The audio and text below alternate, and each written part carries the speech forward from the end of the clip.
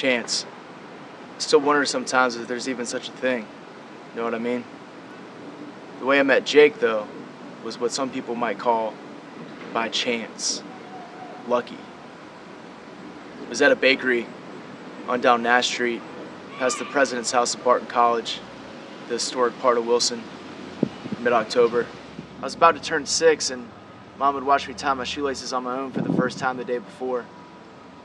To celebrate, she took me to the kind of castle-like mall in Raleigh, bought me a new pair of shoes. I wore them right out of the store. Tags dragging on the ground. I wouldn't let Mama cut them off. Inside the bakery, it smelled sweet, kind of honeysuckle-like, candy everywhere. Deep down in my memory, I know I had been there before. This was the first trip I could really remember. I saw another kid gripping on the countertop, pushed up on his tiptoes so he can get a better look at the cakes behind the glass. He was hovering over one with a cowboy on it, lasso ringing over the cowboy's head, kind of halo-like, the horse's hind legs bucked out from underneath him. It was the cake I wanted. I remember thinking he didn't deserve that cake. He still had the Reeboks with the Velcro straps.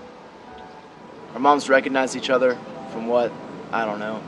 Doesn't matter. The fact that their kids both had bowl cuts and a birthday in mid-October was enough. Sociologists might call this in-group bias. An economist would call it collusion. But some people might call it by chance, lucky. See what I mean? Now that I think about it though, I mean really think about it, that might have been the beginning of the Wilson, North Carolina unofficial neighborhood watch gossip and book club. By the time we left the bakery that day, Jake and I each had a birthday cake and a new playmate. I got the cake with the cowboy on it.